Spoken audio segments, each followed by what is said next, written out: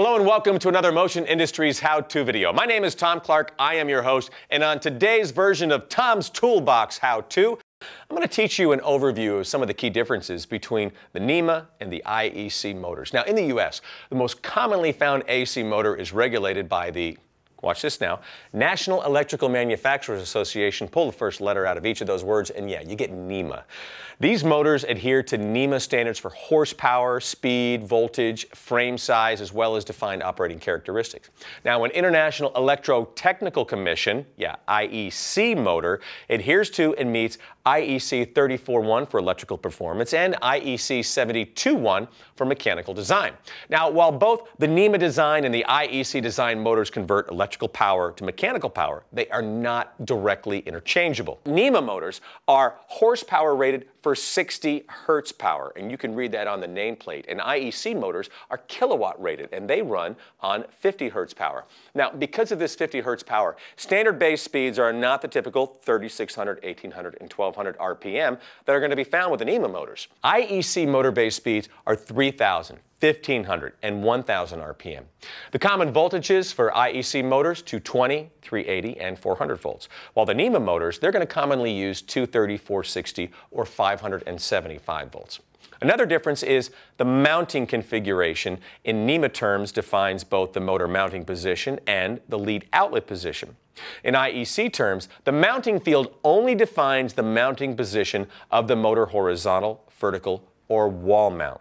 The lead location is not defined. However, it is common practice in Europe to have a top-mounted conduit box with the lead outlet position supplied in F2 location and rotatable to the F1 position. That's if it's desired. Here again, IEC specs are not specific to define a unique product configuration. In fact, both side and top-mounted conduit box locations are allowable under the IEC standards. Frame differences also exist between the NEMA and IEC motors.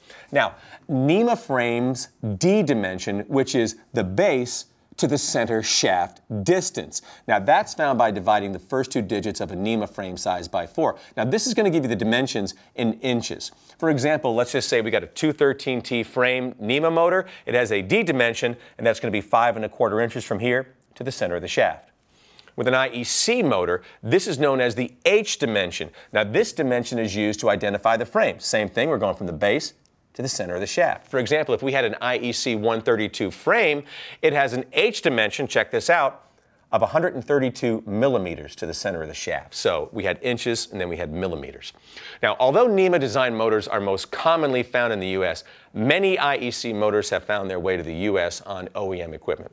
Now, there are performance and physical differences between them, and understanding the differences is going to enable you to properly support your needs. Another major difference is enclosure. In NEMA, the enclosure defines the protection level as either enclosed or open, and the cooling method is either fan-cooled or blower-cooled. Fan-cooled would be, and then you got blower-cooled, which is just in case you weren't sure.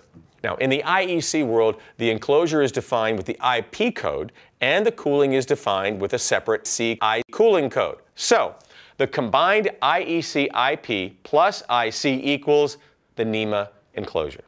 Hopefully, this is going to help you with your practical application. And if you have any questions at all, you can always contact your nearest Motion Industries branch location, and they're going to be able to help you out. And don't forget to look for other how-to videos, whether it's a Motion Industries how-to or it's part of Tom's Toolbox. Hey, thanks for watching today.